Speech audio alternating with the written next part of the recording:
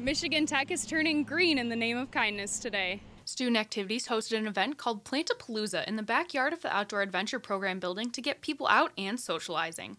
Attendees chose a cactus or succulent to plant and take home with them for a bit of color to contrast the walls of an office or a residence hall. Hopefully they will have fun, first and foremost. A nice summer event gets them outside, gets them thinking about spreading that kindness in the community. We have so many students and community members that like to be outdoors and have that positive attitude and spread that, so hopefully they'll get a little bit of that feel today as well.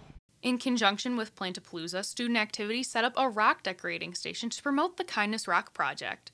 The goal of the project is to hide the decorated rocks randomly around the community for people to find. The rocks are meant to make people smile or to inspire them, but attendees discovered the same message while decorating them. So it was so great because I saw a lot of people coming together and write some beautiful things and quotes on the stones. It was so pretty and beautiful at the same time. Student Activities host many programs similar to this one for students staying at the university over the summer. Next week, they are providing a sunset cruise in Copper Harbor.